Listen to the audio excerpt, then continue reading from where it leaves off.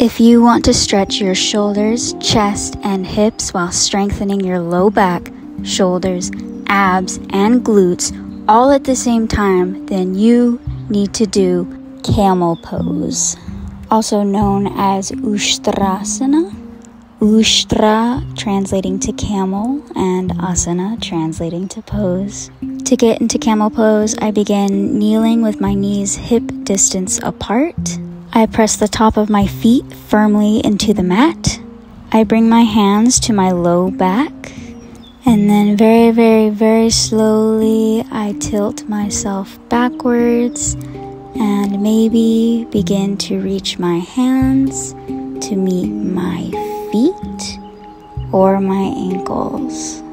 If doing full camel pose is a little too advanced for you at this moment, you can modify this by staying upright, keeping your hands on your back, and slowly tilting your upper body forward and back.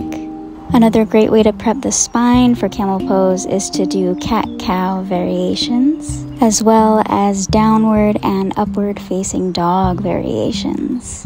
And that is camel pose, USTRASANA.